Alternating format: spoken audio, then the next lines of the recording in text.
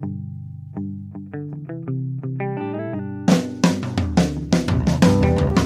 only real God is the one that you believe in. Start looking for the God in others. And if you find you're tuning into a wave, well then I don't know much about being saved. Hello, everybody. Hello, friends. Welcome into another episode of Spiritual Philosophy Chatter with the Joneses. I'm Danny Jones. And I am Samantha Jones. And here we are, episode 125. 125. What is our topic? This is How Did It All Begin? Good. I love this kind of stuff. Yeah, I think this is going to be a lot of, like, wormhole, crazy following, Definitely philosophy and chatter and yes. opinions. Yes. Yes, a lot of opinions. Absolutely, absolutely. Cool. All right. Well, before we hop into that, got anything you want to talk about from last week? I do. Let's see here. Let me bring it up for you. We actually received an email this is from Rebecca. She says, "Hi, Samantha and Danny. I love this week's podcast episode on the pineal gland. I also get weird headaches in the middle of my head like you, Samantha. I had one this past week, a couple of days after listening to that episode. I meditated and did the steps that you said to decalcify, and you know what? It worked. How cool. I love learning new ways to improve my spirituality. This was a great tip. Thanks to you both. Samantha, you mentioned your mammogram, but never shared the results. Is everything okay? I'm praying for you and your family and sending healing light to you. Love and light, Rebecca." So thank you for the email, Rebecca. Yeah, that was nice. Very glad that you liked that episode. I did too. And the headaches in my third eye, I always know that means I need to meditate. When I feel like my third eye, I don't know how to explain it. It just feels like clogged. Mm-hmm. Like when your ears get clogged or your nose gets clogged or whatever, it just feels like it's clogged and it needs to be opened. So yeah, that's interesting to know other people feel that way too. And then she had mentioned the mammogram, and I'm sorry, I totally forgot. I thought that I did. I haven't listened back to the episode, but I thought that I said that everything was okay and it was just a cyst. Oh, but I don't remember. Yeah, that was probably one of the scarier moments of my life, going through that. So, I definitely, I wasn't really prepared to talk about it last week. I didn't know we were going to bring it up, but I just wanted to put it out there and answer this to her because I feel like the other women that are listening, if you're ever faced with something like that where you come back with a bad mammogram, don't freak out right away because it happens. It really does. Like, I spent a whole week crying. Like it was like grief. Like one day or 1 minute I'd be crying and the next I'd be fine and then I'd be crying and I'd be fine. And I was like, why am I doing this to myself? Like, I'm a psychic. And this is a good tip too for people to see that even psychics, they worry and they don't always know. Like, I knew I was going to be okay. And I told you that. I'm like, this isn't how the story goes. It doesn't end with me getting breast cancer at 44. It just doesn't. Like, I know that. But I'm still human. And so I still had to hear those test results to know. Yeah. So my point is that we all worry like this, no matter what you know or you don't know or you feel or you don't feel. So it's totally normal because I know other psychics and they do the same thing and they worry themselves silly and they're like, it's so dumb because I'm a psychic. What am I doing? Yeah. But as much as we human. hate fear, it almost makes that feeling of being alive even greater. It really does. It's incredible. Yeah. And that's why I know that, that's just another emotion that's built into us that we're supposed to learn from. Absolutely. I learned a lot from that experience. And I think that as my spirituality has grown, I've learned that from everything that happens to me, there's a reason why it's happening. And there's things that I'm supposed to learn from it. And this was one of those. I didn't sit there and go, oh, woe is me. I cried. Yeah. But I thought, okay, if this is how this goes, whatever happens is the way it's supposed to go for me anyways, and I can't fight that. So I'm not going to sit here and I think I was more worried about that initial test results or what's going to originally come back. But inside I knew that whatever was meant for me was what was going to happen, and I can't fight that. And that definitely kept me more calm than I think I would have been if I wouldn't have had my spirituality or, 10, 20 years ago, I probably would have not come out of my room the whole week, Yeah. So, but thank you for that, Rebecca. I appreciate Rebecca. the message, and sorry not pointing that out, but I thought I did. So, and then we have two messages, or not messages, we have questions that we do every week. So let's answer those questions. The first one is from Chris. She said, how do I open my psychic abilities more? I know they're there, but not to the best of their potential. Well, I think that time is really like the number one thing that comes with developing psychic abilities, because I'm still developing my abilities. I don't know if I'll ever stop developing them. Like there's some things like getting names that I'm not really good at that I would love to be better at, you know. I think that learning to trust yourself is probably the number one teacher of psychic abilities. You have to trust yourself. That is really the only way that you're going to learn, is just to say, okay, I know I saw this. I saw a vision of this. I know that this is the way it's going to be. And then when it does, you trusted yourself and you know that because you knew it was going to happen. Do you know what I mean? Does that make sense? Mm-hmm. So really trust is a big thing. Right. Practice is probably top too. You need to practice. If you don't use these abilities, then I'm not going to say they go away, but just like any other muscle, you know, so you need to find people to practice on, whether that's Facebook groups or live people or whatever you prefer to do. Everybody's different. But practicing is really, really important. And you can't, you know, like at first I was practicing on you and your family members that I had never met, but that gets old. You know, you got to step outside of the circle and outside of even people, you know, work with animals or, but just practice and don't be afraid to be wrong, because that's how you learn. That's how you learn to interpret things, you know, as if, well, okay, I thought that I saw this, but what if I didn't? Okay, well then you know that feeling the next time that you have it is just a feeling, not a psychic vision, you know? But what you got any advice on that? Well, I mean, I'm not a psychic, so and I don't really practice trying to do it per se. I don't think I think things just come to me at times, and I don't really know if they're even for me or what it's about. Right. I think early on when that was happening for you, like I remember seeing some, and this was related to Chelsea, but seeing some like homeless woman, like a flash of that in my mind, and so that was like, who's that for? Right? Why am I getting that? I don't get it a lot, you know. I really don't, but intuitively, feelings and things, and for myself, I think when it comes to myself, it's harder. It absolutely is. Yeah. Other than that. Yeah, that's why I say practicing on other people. Right.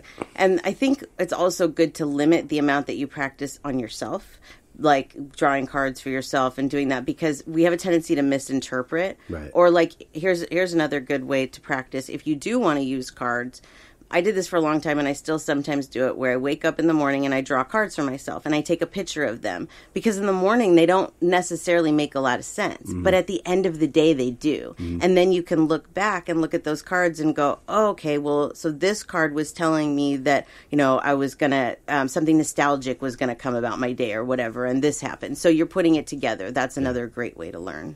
But yeah, be careful with how much you practice on yourself, because that can leads you down a rabbit hole. Like when you were starting, for, you know, I only have so many family members and loved ones that have passed, so you kind of went through that. Yeah. Not, you know, like lickety split, but, you know, pretty quickly. So for you have, knowing that you had those abilities, you had to move on to other people for this to grow, for that muscle to grow and kind of be able to continue on and advance with it. And you also had me right then and there to say yay or nay. Yes. As where part of this learning, like you said, is trusting yourself, where you're going to deliver a message, maybe somebody that's across a country or a different time zone. Right. And you're not going to hear back from them for like 24 hours or 48 hours. Totally. So you're like, I got to give this message? Like the horse wears blue socks? What? But you have to give it. Yeah, you do. And as strange as the message might be, you're sharing those. And I would say for the most part, 95% of what you're saying is dead on. Right. there might be some variations in that other 5% that make it seem like it's not on, it's just a variation in your interpretation. Right. Or sometimes people forget things and then they come back later and they're like, okay, this makes sense now. Yeah, because some of those things haven't happened yet. That too, yeah, because absolutely. you've shared with people about you're going to meet such and such, or this job is going to come along in your favor. Yeah. And so these are things that haven't occurred yet. Right. Also, here's a good one. Don't get discouraged if you have a prediction and then it doesn't happen, because you still have time. Mm-hmm. And I'll give you an example, because Gypsy Brown just added a keyboard player. Mm-hmm. And a few years back, the keyboard player's wife has passed. Mm-hmm. And so I was talking to her and she told me that he was going to come into Gypsy Brown. And so you were trying and trying and trying. Mm-hmm. And then he said to you, I'm sorry, I can't do this right now. He was having a really hard time in his life with his, his wife and everything. And so he left for a while, and then all of a sudden he's back, and now he's in the band. So I thought I was wrong. So that was one of the things that I was like, well, how did I interpret that wrong? How did I hear her wrong? Because spirits usually, like, that's one of the areas that it's like, it would make no sense for her to tell me that he's coming in when he's not. So don't, like, get discouraged if something like that doesn't happen, because it's still May down the road. They don't put a time stamp on predictions at all. No. You know, not at all. So, yeah, time is very hard to predict in itself. So I could go on and on, but I hope that gave you some good pointers and pointers for everybody else. Thank you for the question, Chris. Thank you. Appreciate it. And then Bob has a question. I think this is about a dream. He said, not sure you can answer this, but I will have a nightmare sometimes that I'm back being a mailman. I was a mailman for 27 years. I retired 11 years ago. I always wake up pissed off because in the dream I'm arguing with a supervisor. You know why I thought this was such a good question? Because I think we all have dreams like this. Mm-hmm. I had, for the longest time, until probably 10, 15 years ago, dreams of going back to high school. That I was actually in the dream, I was the age that I was, dressed in my schoolgirl uniform at Lorena, you know? And it was like, what am I doing here? That's a private Catholic school, by the way. And I only went there for a couple of years. And so because most of them these dreams happen at Lorena, I figure that there's some kind of trauma or something there that I'm not facing, right? There's something there. And I think that with Bob, that's the same thing that's going on here, because you don't have that with other jobs, right, Bob? And I don't have that with the other high school that I went to, only with the all-girl Catholic high school that I went to. Right. So I feel like there's something there that made those dreams happen. So for you, you're probably holding on to something there. That's my kind guess. Of what I was feeling. And I'm not sure if the supervisor in the dream was just a supervisor in general in your dream, or was it somebody you actually used to work with and that's a good question, conflict with at work. So something kind of maybe says to me, maybe these are like feelings or things that you never got a chance to say, right? Yes, that you're kind of getting out of your subconscious via dream. Exactly, yeah. I'm not a dream interpreter, but I was thinking the exact same thing. I think we have to sometimes really look back at whatever trauma was caused to us by that job or whatever it is that we're having these reoccurring nightmares about, or, you know, and look at them and try and change them. Try and look at whatever it is differently, and then maybe those nightmares and dreams will go away. I've said many times I had repeat nightmares about my mom after she passed away.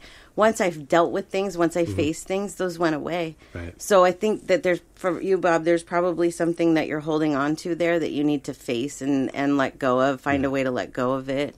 Maybe as a suggestion, like almost, I'm sure you're retired, Bob, but almost as a suggestion, like write a resignation letter. Yeah, that's good. And tell these supervisors or this particular supervisor exactly why you're walking out. Yeah. Like, basically, it's a take this job and shove it letter, and here's why. Yeah, all the things you've always wanted to say. And you just, and you just get it out and see what that does. Do those dreams still continue? That's a great idea. Yep. Or do they kind of go away? Yeah, that's a great idea. I would definitely suggest that getting those emotions out. Because sometimes you're like, okay, I understand that I have this trauma, or whatever. But how do I get rid of it? Well, you have to face it. So yeah, that's a good way to face it. Absolutely, writing it down. So, and it's but you're getting to say what you need to say or didn't get a chance to say before because of fear of losing your job. Right, exactly. You know? Yep, exactly, for sure. So hope that we answered that question, Bob, and we would love to hear if you take any of these suggestions and if you have those dreams again, because I bet they'll go away. That'd be my guess. Yeah. So, we've started doing a reading in every episode, but you know what? I'd like to do it today at the end because I feel like this episode is really going to get my connection strong because we're going to be chattering a lot. So I'm going to wait until the end of the episode to do the reading. Okay. So we'll just save a few minutes for that. And then I had one more thing, is that I wanted to welcome the newest member of the Jones family. Oh, yeah. We have adopted an old Great Dane. Yeah. Her name is Betty. And you may have heard me talk about many times that we were waiting for this dog to come. We were waiting for an older black Great Dane. I knew that there was white on her. It turns out it's gray. It's probably all gray, all the white she has on her feet. There's a little white, but I don't know if it's white or gray on her chest. Yeah, I'm not really sure, but she's a graying girl, and she's been through a lot. She's had a rough life, but she is here with us now. And so there are 5 of us in this little studio, and one of them is got some stomach thing. They're currently releasing toxic at this very fumes into the room. This very moment. Oh, my Lord. Well, if you have a dog or a husband, you know how it goes. Oh, yeah, that was probably Betty because we were welcoming her. Yeah. So anyways, welcome Betty to the family. Welcome. Yes. Welcome. So, we love you. Yes, we do. We love her already. She's been here almost a week. She's a good girl. Yeah, but whoa, whoever that was. Damn. Yeah. Sometimes it happens in episodes and we don't talk about it, you know, but we look at each other like, uh-oh. This one was just unavoidable. And it was the perfect timing, too. It was like, how could we not say it's happening right now? Yeah. Yeah. Okay, so that's my recap. Nice. Awesome. Yeah. Well, then let's hop into episode 125. Okay. How did it all begin? That is a great question.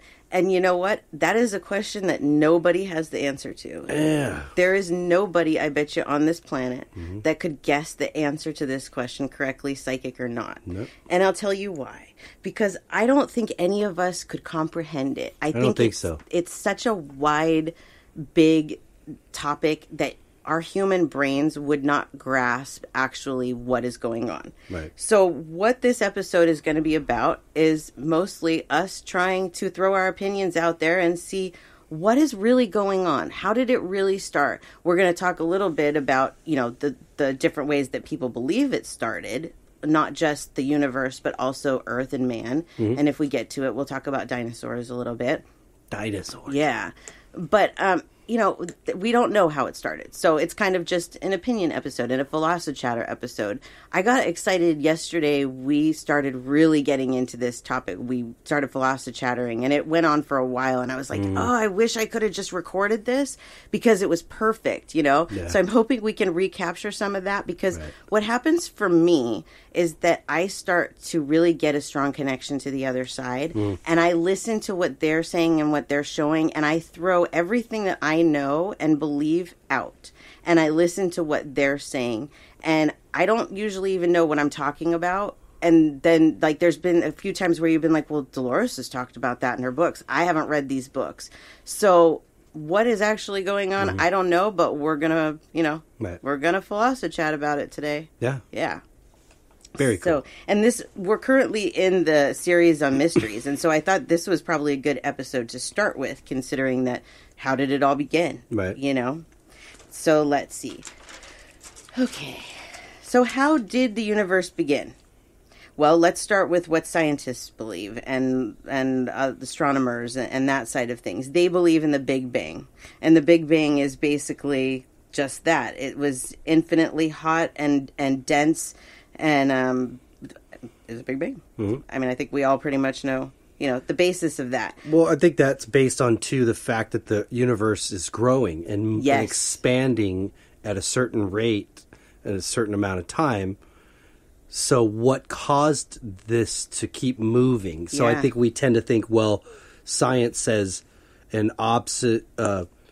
an object in motion will tend to stay in motion. Right. Right? Mm-hmm. Until it's otherwise stopped. Yeah, absolutely. So something, as far as our human mind's concerned, is like this inertia had to be caused by something. Right. What caused that? Right. Yeah, exactly. A Big Bang theory is appropriate for that part of it. Absolutely. It's very plausible. I mean, something there, and that's not an area I'm real good in is science. And so I don't really know, the technicalities of all this and how it worked. But yeah, that's something that I've, before I was introduced to spirituality, that's probably the way I would have gone, was to say that I believe that the Big Bang is probably the closest to what it really happened, would be my guess.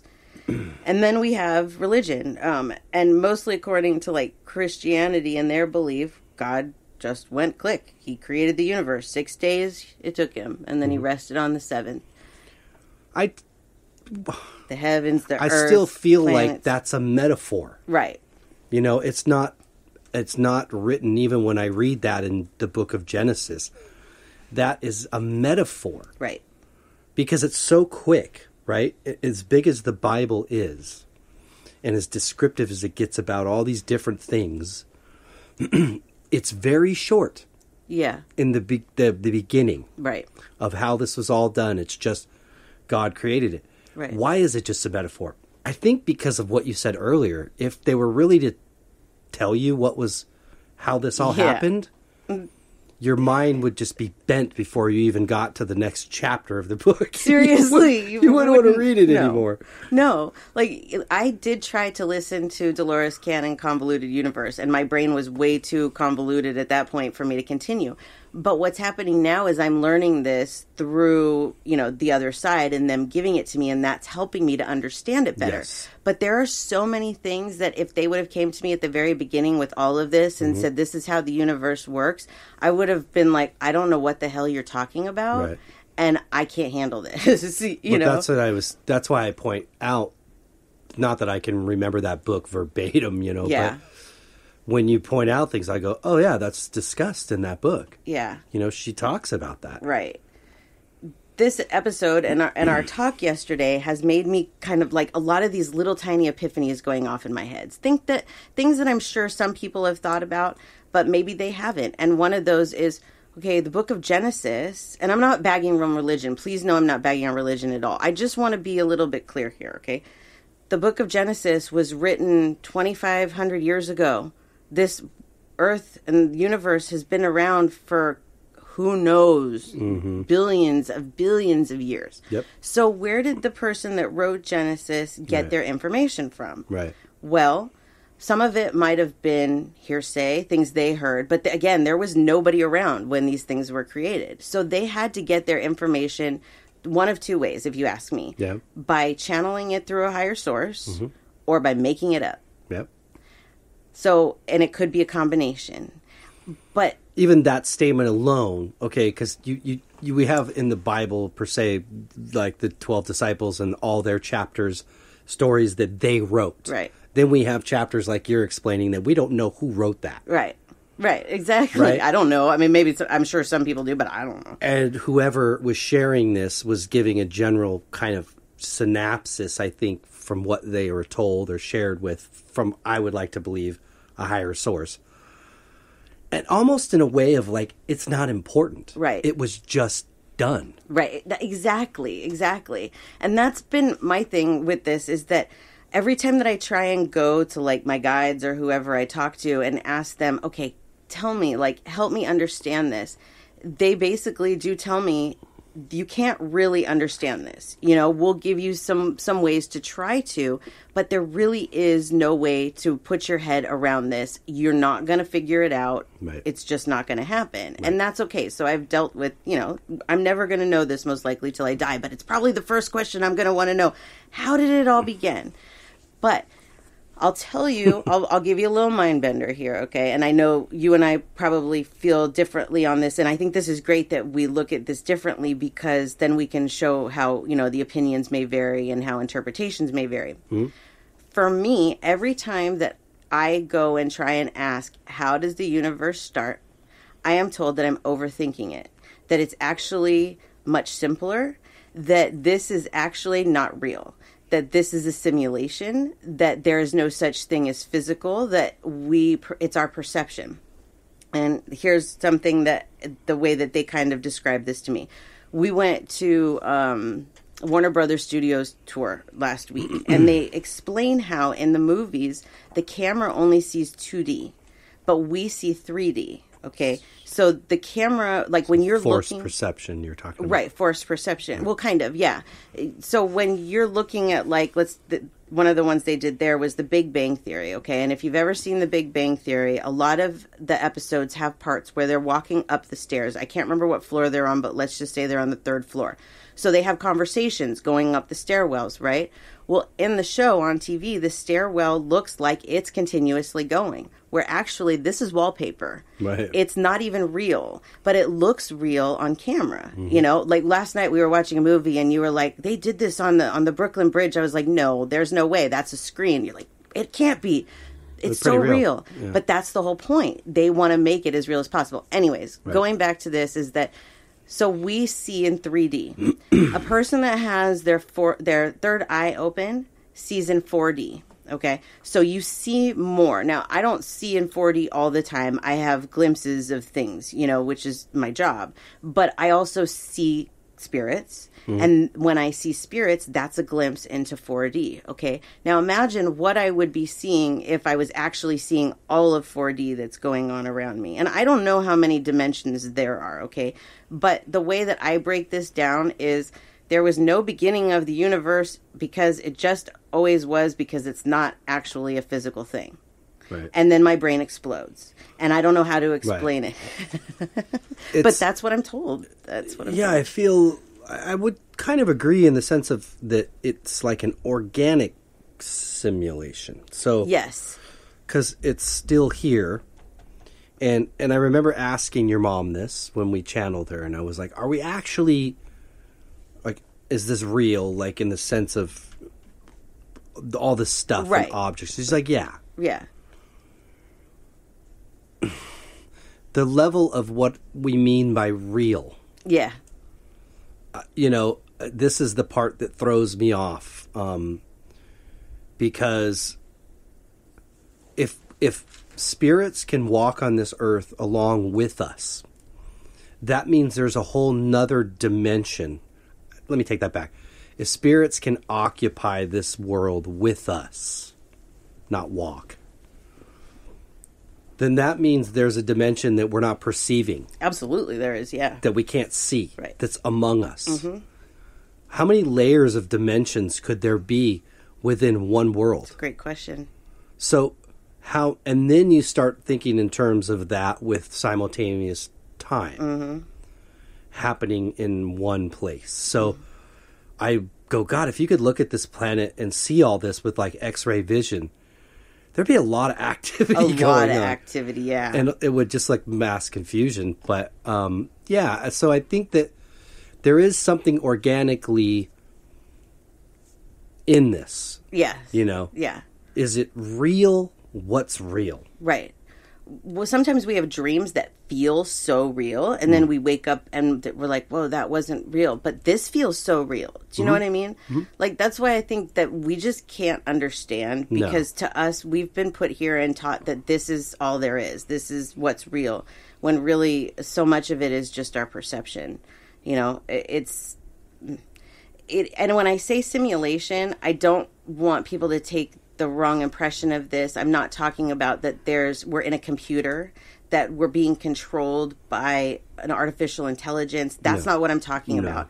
What I'm talking about is that there is another dimension where I'm not saying we're controlled by there, but we're helped by there. We're given things to help us along our paths. And one of the things that helps us from there is our higher self. Right. So in a way, we are kind of controlling ourselves a little bit, because our higher self is there. When you give yourself messages, it's not a control, but it's a suggestion. It's a suggestion of how to move your character along the simulation. You know, but it doesn't mean that we're being controlled or that there's something artificial doing that. Well, let's go back to the Big Bang Theory for a second, because that's what we're on, right? And I want to talk about that. Like, let's say let's say it is real, okay? whatever your idea of real is, whether it's simulated and like an organic simulation or whatever it is, but let's say if it's either that or it's real. But my mind always wants to go back, okay, great, Big Bang Theory, everything explodes. But what's the moment for me before? Yes, this is where the moment right before this actual event. Right. Is this an empty black vacuum? Does that even exist? Or is that part of the simulation because it holds the heavenly bodies that we walk and roam on, right? Yeah. If this energy was sitting as this tight compressed ball of energy in this black room and decides, I'm so powerful, but I can't take up this room as one whole mass, but I can scatter my energy across this room or this infinite space. And my energy can then still take over this space, right? Yeah. And if we are, this is the part that draws me in about being one, all being one. That if it started as that and it blew out, meaning the gases that create stars, the souls that will inhabit bodies, the stars that the planets will then be created around those stars and whatever, and it goes on and on. Is that then our creator or God or Allah, whatever you want to call it, scattering himself across an empty blanket? Right. And now we are all pieces of that. Absolutely. Fragments of this energy. We are essentially a piece of him. So as we're moving away in a virtual simulation or organic simulation or whatever, as we're moving away with this inertia because of this Big Bang, we're all trying to get back to that source. Yeah. But we can't because we're in a body now. So, but our desire, I feel like, is to get back to that energy. Right. Back to that main source. So that's the part that I go, okay, cool, but what was going on before? Was there black, empty space? Was it just, it was? Right. And what does that mean? It was. But I feel like the way that the Bible says it, it's very simple. Like it just was. It just was, yeah. Let's not get too much into how did it happen.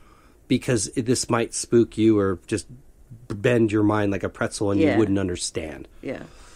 So there is that part that I kind of want to cling to, but I feel like I'm doing that because I'm in a body. Right. And I need to explain things and how worlds and stuff like this begin. And maybe that's just not part of what we're supposed to know here right now, because like you said, we'll get all that information when we get there. Yeah.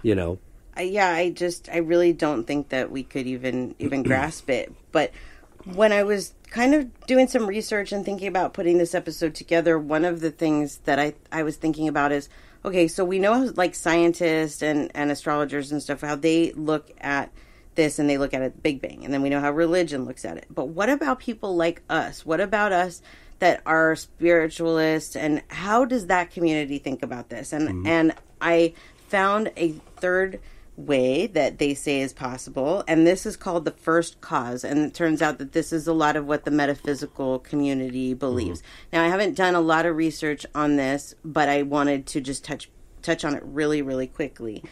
This is called the first cause, and it's based around cause and effect. The idea is that everything that exists has something that caused it. There is nothing in this world that comes from nothing except God. God is the first cause.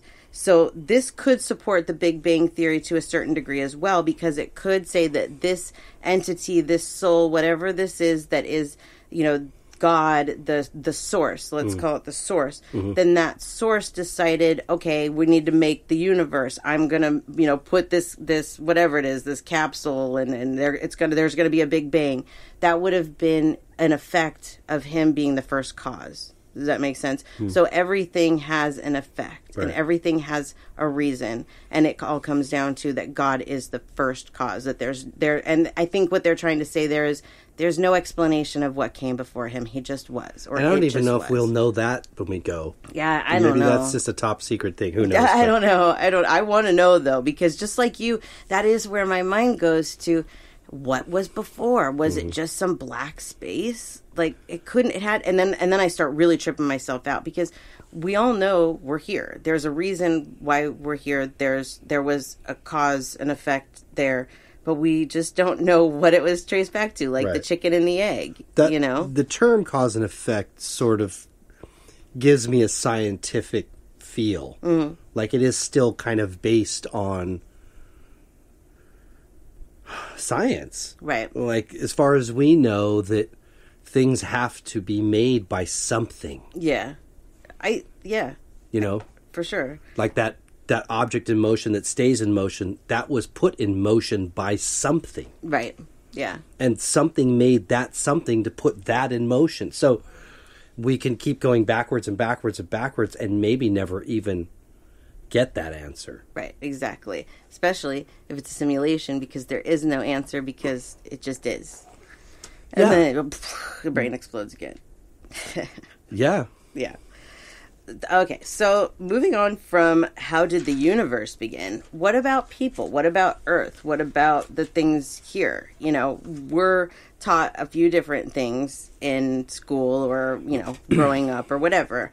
And one of them that we're taught is religion, is Adam and Eve, that there was a man, and that Adam, this is what I wrote down. This is great stuff. Adam was made from the dust on the ground when God breathed life into him. Okay. But then, this is my favorite part, Eve was created out of Adam's ribs to provide company for Adam. Okay, come on now. Now we're getting silly. She wasn't created for I just feel like we're hearing metaphor. We're hearing a simple explanation for something that would probably jack you up if you really heard how it was done. You wouldn't understand. Right. I don't know if there was an Adam and Eve. I don't know, but to me, there has to be a starting point of human life. And it's not just God went click and there was a full-grown man, and then he pulled a rib out and went click again, and there was a woman, and then the main purpose here is to procreate, but they try to procreate and it's a sin, and they're stripped of everything and made to feel bad. That makes no sense. Makes no sense to me at all. Yeah, it doesn't. How does that make sense? And again, I'm not knocking religion. It's just we have to think about these things logically. And I do, but with the text you're dealing with, in the context of the text itself, it's like, are we dealing with metaphor? Are we dealing with legend and what's been passed down in translation? And it goes on and on. Absolutely. But that is what religion believes. They believe in Adam and Eve. Okay. Then there's evolution. And evolution was founded by Charles Darwin. He's referred to as the father of evolution. And his theory declared that species survive through a process called natural selection, where they have to breed and evolve to stay around, to stay active. And so, let's take... Okay. This is why I don't think that we came from monkeys. So let's take Darwin's thing, okay? In order for us to evolve into humans, we wouldn't evolve from monkeys, because the monkeys would just keep evolving into different monkeys. We were some form of man, like a Neanderthal, okay, that just evolved. From that man, it just evolved.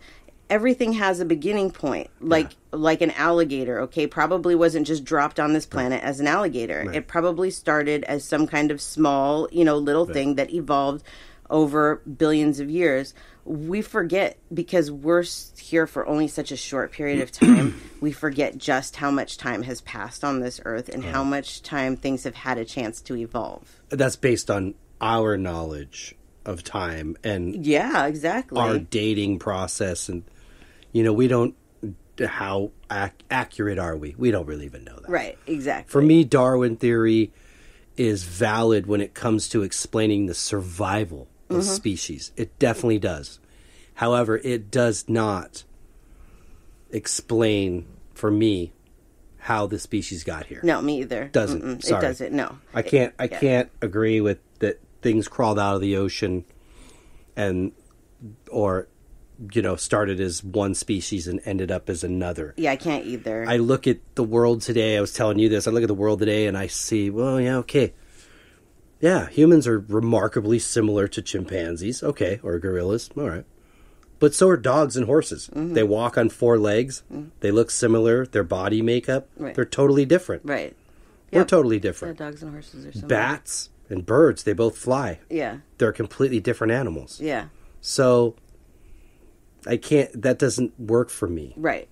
Yeah, I don't know. I'm not a scientist and I don't know anything about paleontology or anything, but birds, we believe, from what I understand, is that they came from dinosaurs. They came from that era. They have evolved into what they are now, which makes sense. But where did they start from is what we're talking about.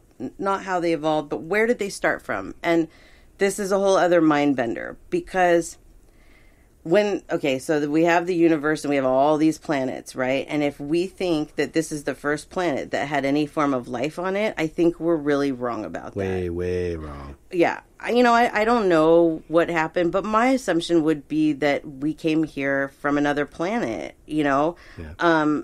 There, like, you talk about seeds and yes. aliens planting seeds, and that's definitely a possibility. That's kind of where I tend to lean. I feel like just in this planet alone, and you see all the different things, and I find myself going, God, man, that thing looks like it should be from another world. And then that rings in my ears. Mm-hmm. Like, well, maybe it is. Yeah. No, it's through Darwin's theory. It's evolved in its time here. Right. But I can't take that we rose up from dust and that we crawled out of the ocean. Yeah. No, I believe that there is a greater consciousness within the universe that goes and puts life and watches and helps it nourish and grow. Yep. To take this, whatever it was, the Big Bang Theory or however it got started, to take this simulation or whatever it is we're in, this life, and make it as fulfilling and learning as possible. Right. And so it's ingenious. If this is just an organic simulation, it's just ingenious because you couldn't learn from a textbook. Right. What you can learn walking through a life. Right. You just can't. No, you can't.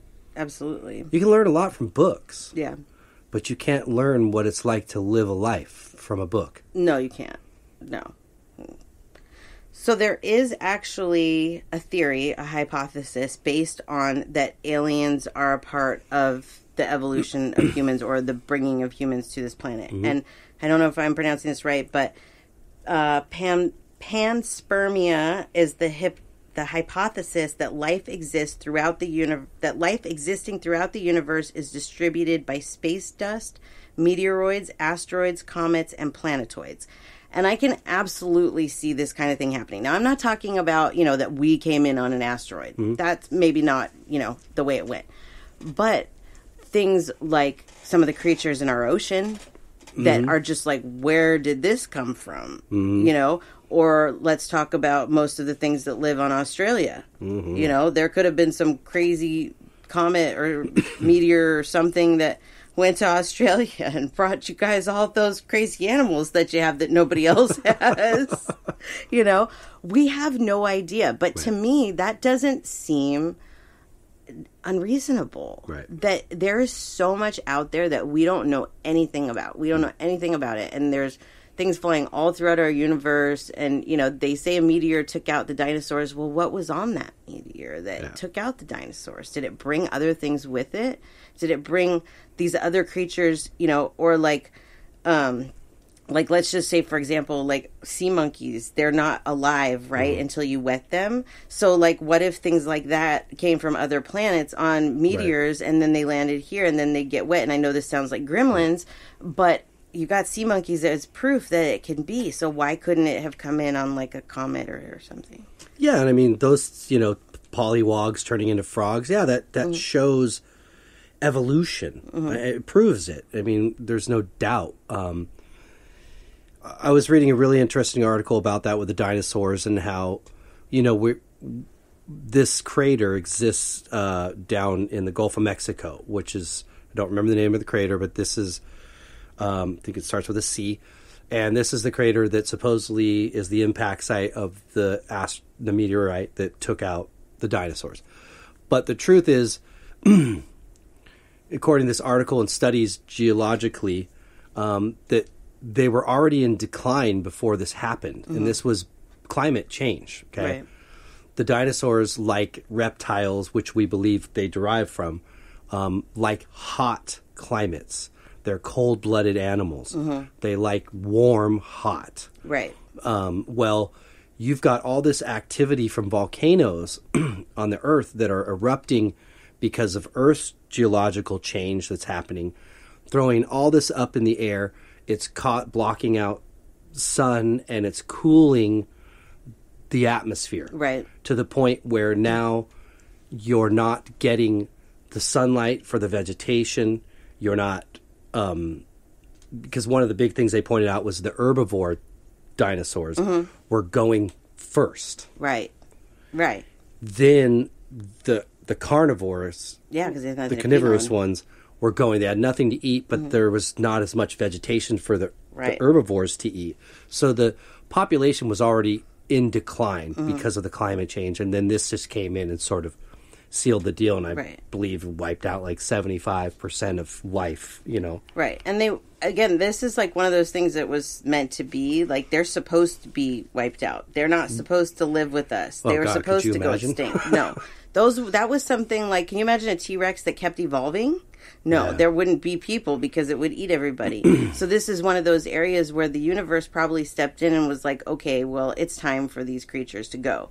So then you have to ask yourself, why were they put here to begin with? Right. Is there a reason? Is there a bigger reason than just, these are the prehistoric creatures? Yeah. For me, like, we were talking about this, and you did make a very good point, but I was wondering if maybe one of the reasons that they were put here was because we use their oil. And that's one of our resources. But then you pointed out that oil is really bad for the environment. So then I think we may have missed the mark. Yeah. On what the true use of either that oil or their presence being left behind on this earth. But I think we missed it a little bit. I don't think it was meant for us to pump into the atmosphere via motor vehicles around the globe and then, thinning the ozone layer and whatnot. So I don't feel like that was the true purpose. If anything, it was to let us know that there were other things before you. I mean, there's places like in Scotland or maybe Ireland, Europe areas where there are footprints left in like what would have been cooling magma or rock left that are you could lay in it probably. Yeah. It's amazing. How do we explain that? Right. Yeah. That's wild.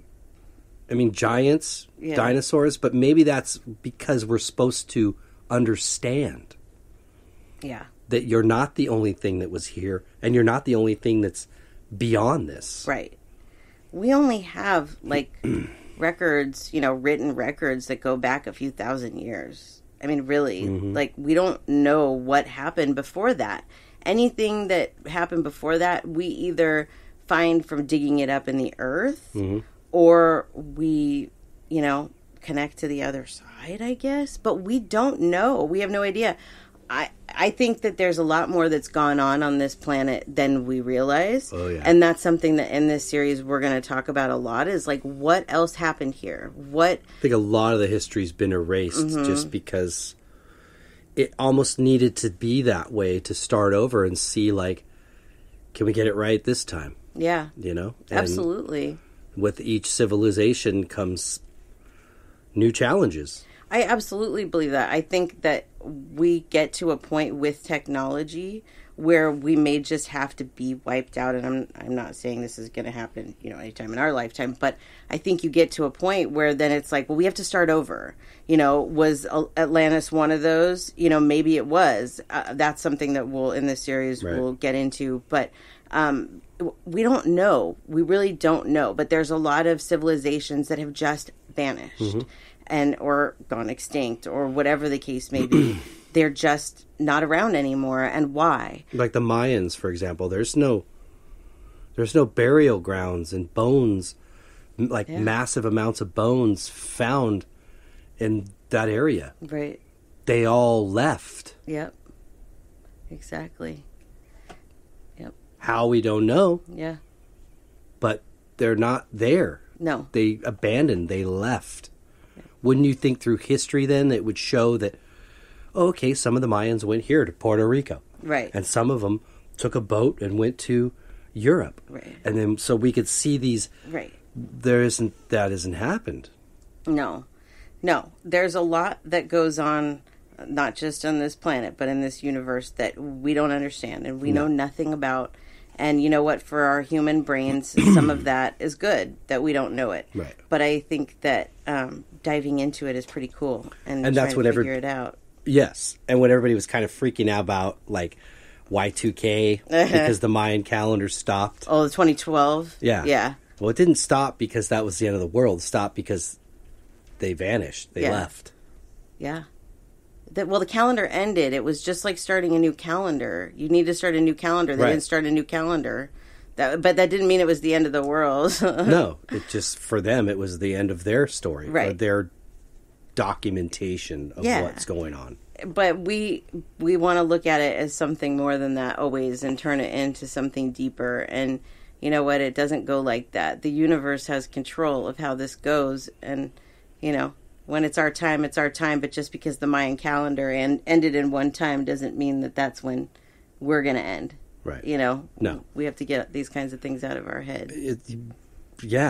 We don't know what went on in that civilization. We don't have any clue. It's all assumption. Yeah. It really is. It's all guess and assumption, just like everything we're talking about today is opinion, These are all our opinions, aliens or simulations or whatever.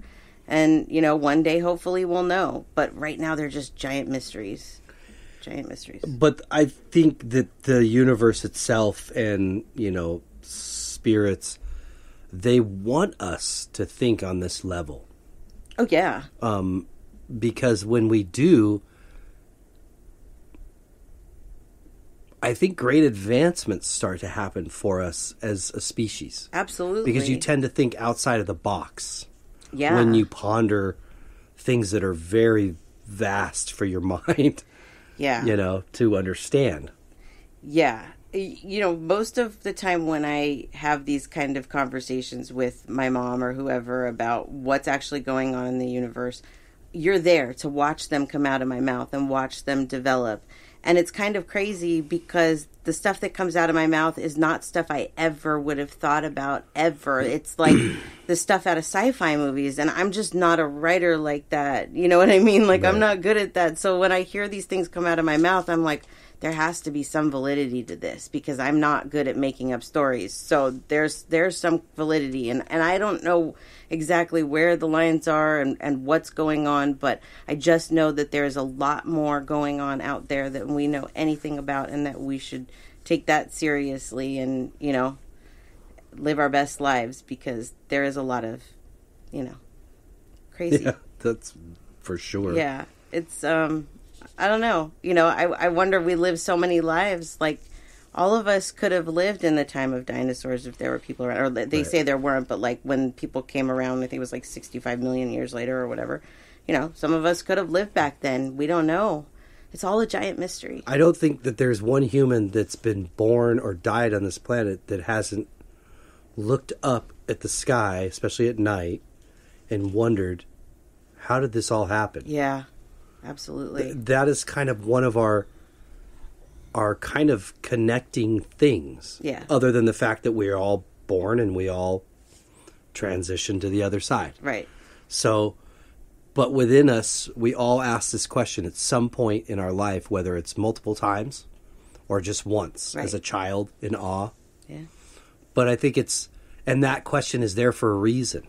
Yeah. Because I think part of that question keeps civilization going. Absolutely. At least intelligent civilization.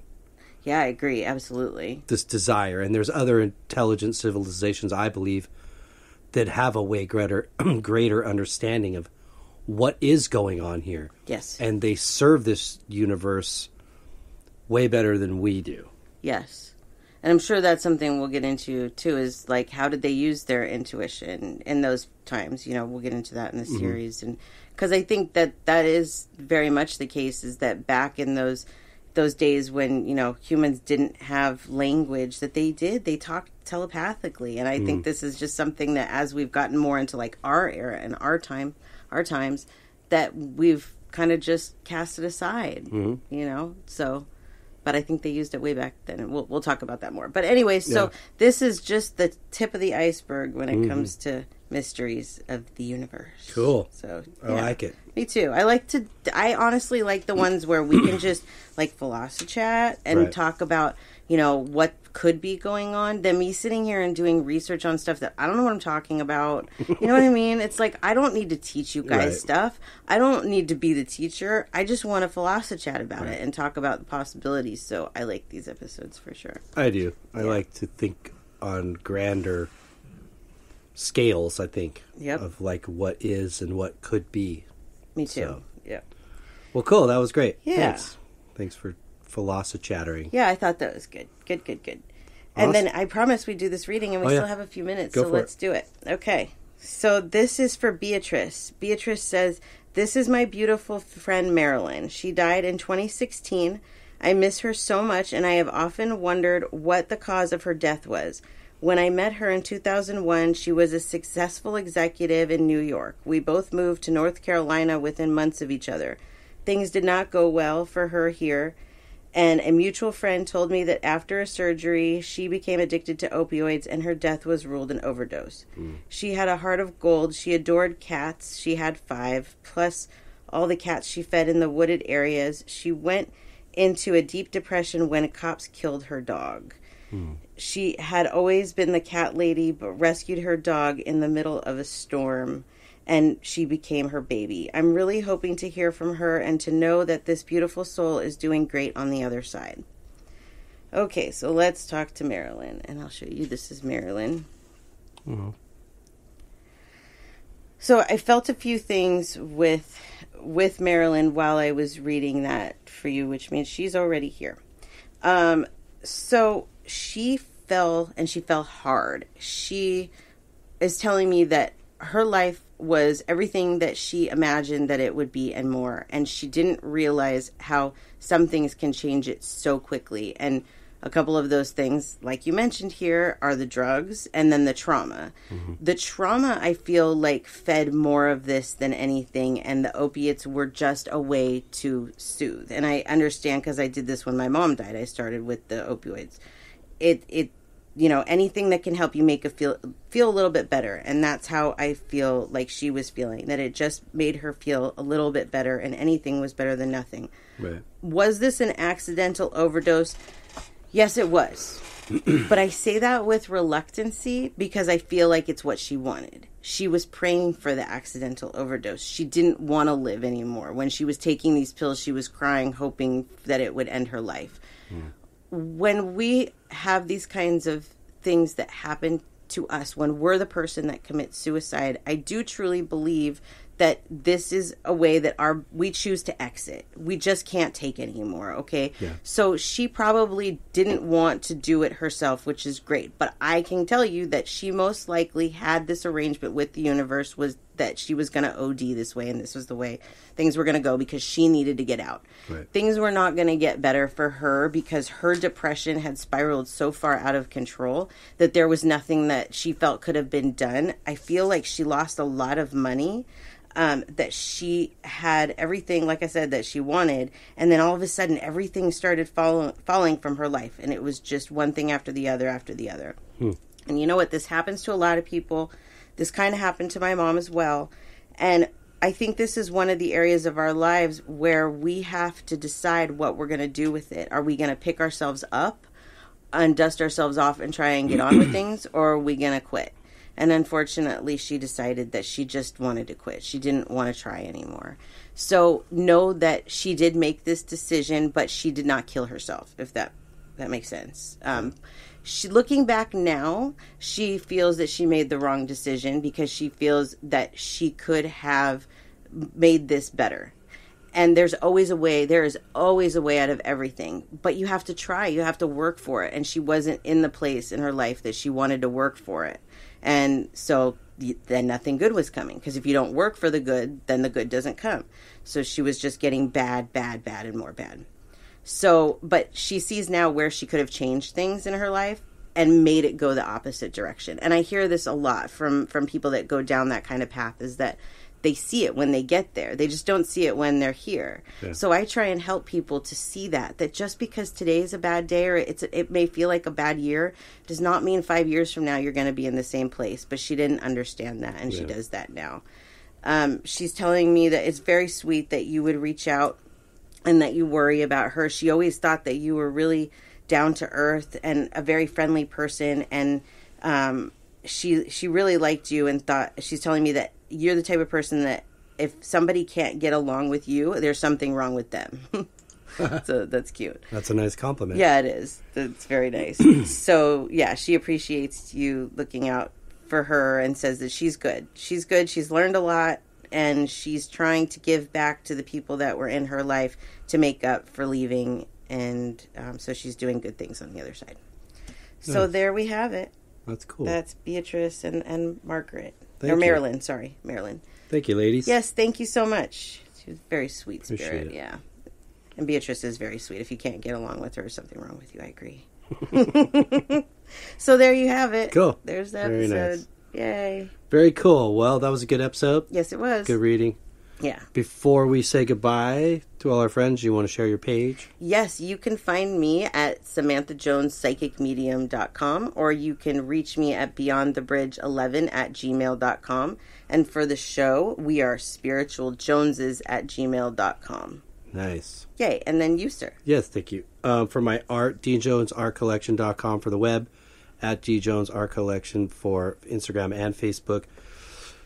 For the music, GypsyBrown.com for the web, at Gypsy Brown Music for Instagram, at Gypsy Brown Band for Facebook. And just to go back real quick, I did want us to publicly, welcome Mr. David Ballinger, Yay. Who is going to be our resident keyboard player. And we've had a couple rehearsals with him already, and it's been really cool, and he's brought some wonderful feel to the music, and we're just excited. So yay. He will be joining us at the show October 1st at the Canyon Club in Agoura Hills. Yay, how exciting. So we hope to see you there. That's a quick plug of that, too. So. Yay, very good. And welcome, Dave. Yes, Glad Dave. to have you. So stoked. Yeah, for sure. Makes a big difference. Yeah. And that's all I got. Yay. And congratulations, Betty, on making it through her first episode. They're all asleep. It went great. Yes, we were like, how are we going to fit us all in here? But it worked out just fine. It did. Yeah. Cool. So. All right. Well, we hope everybody got something out of this week. That we do. I did. Yep. And we hope everybody has a great week. Until next week, peace and love.